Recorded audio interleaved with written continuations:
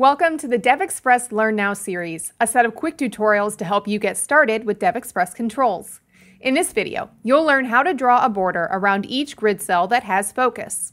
There's a couple ways to do this. One is to handle the custom cell draw event of the grid and repaint the cell.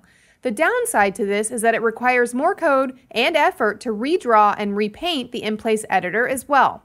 The second solution is to inherit the XPaint class and override its drawFocus rectangle method. XPaint is a static object which contains basic painting routines used by many DevExpress components. For this scenario, it's the easiest solution and can be implemented with just a few lines of code. So let's take a look.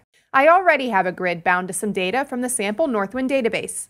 Start by switching to code view and adding references to the system.reflection and devexpress.utils.paint namespaces.